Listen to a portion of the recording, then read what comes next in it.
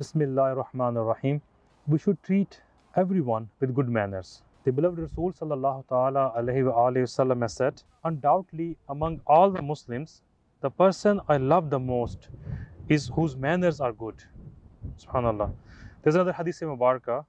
Likewise, a person humbly asked to the Prophet sallallahu ta'ala alayhi wa sallam, Ya Rasulullah sallallahu ta'ala alayhi wa sallam, what is the best thing bestowed upon man by Allah?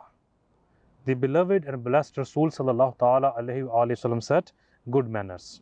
The blessed Rasul sallallahu ta'ala alayhi wa sallam has said, on the judgment day, the heaviest good deed on the scale of the deeds of a Muslim will be a good manners. So what are the good manners? The mother of believers, Sayyidina Aisha Siddiqa radiyallahu ta'ala anha, has narrated, the beloved Rasul sallallahu ta'ala alayhi wa sallam said, should I not tell you about good manners of the world and the hereafter?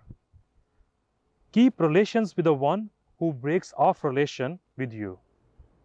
Bestow upon the one who deprives you, and forgive the one who oppresses you.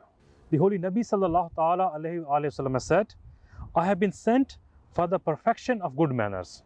Subhanallah. So dear Islam mothers, we should also treat our relatives, our friends, our neighbors, our family members with good manners as well.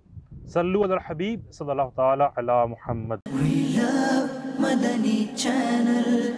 We love Madani Channel. We love Madani Channel.